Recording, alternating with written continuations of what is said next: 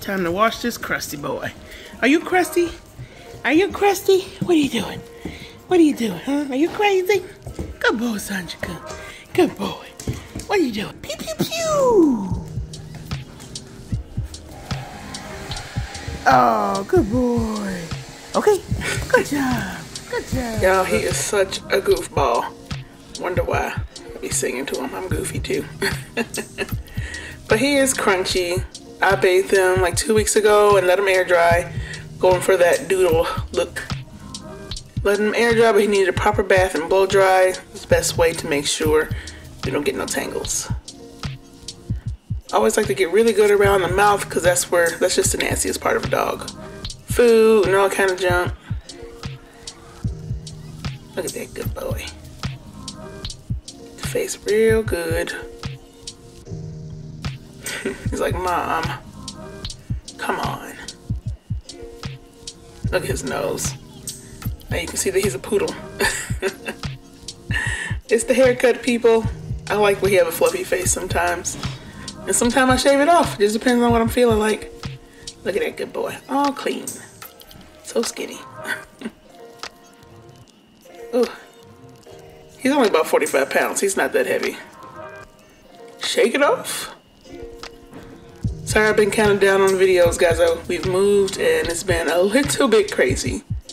But trying to get this clutter taken care of in a grooming salon. He's my first victim. He's like, where my treat at, woman? He's a good boy. Get these nails done. I don't know why it's so wet. I think I lost my tiles. I have to find them. They're probably packed in a box somewhere.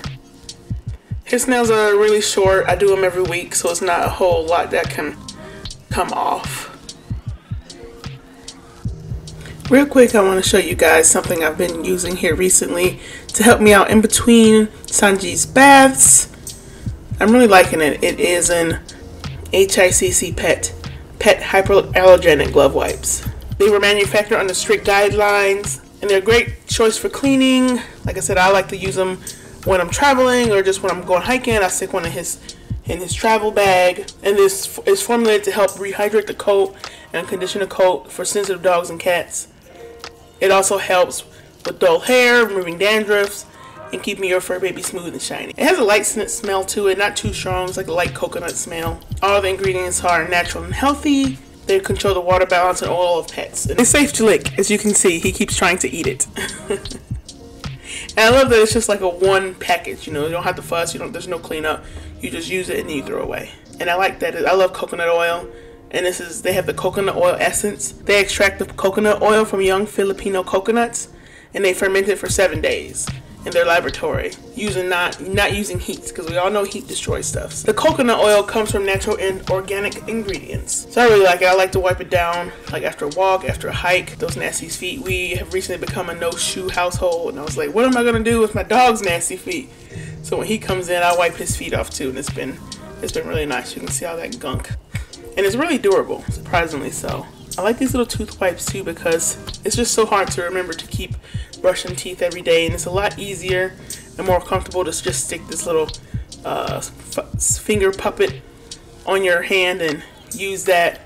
It's also made out of natural ingredients like baking soda, tea polyphenol, aloe, leaf extract, and chamomile. And that also helps remove some of this plaque and tartar, keeping the gums healthy, and it freshens the breath. And they give you a lot of them. It comes with 50 pieces, so that's pretty nice. And then you just throw them away when you're done.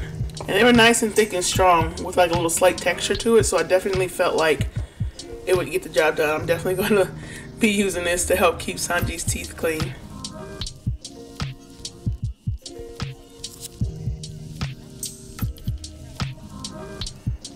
Those nails done.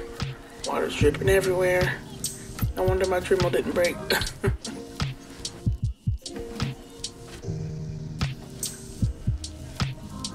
I can barely take off a whole lot when I'm doing his nails. And he's also very active, so they stay pretty short naturally.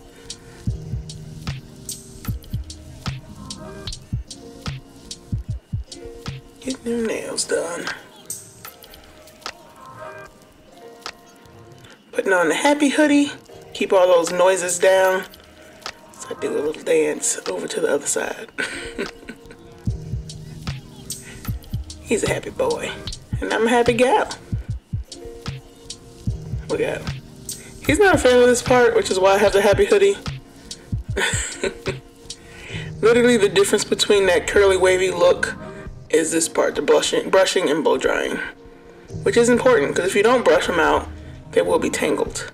So if you want the curly look after thoroughly brushing them, if it was a client sock, I would have to then re-wet them. He's like, ooh, that's your own booty, Sanji. You smelling your butt, folk. And just a quick paw pad trim. This is something really quick and easy.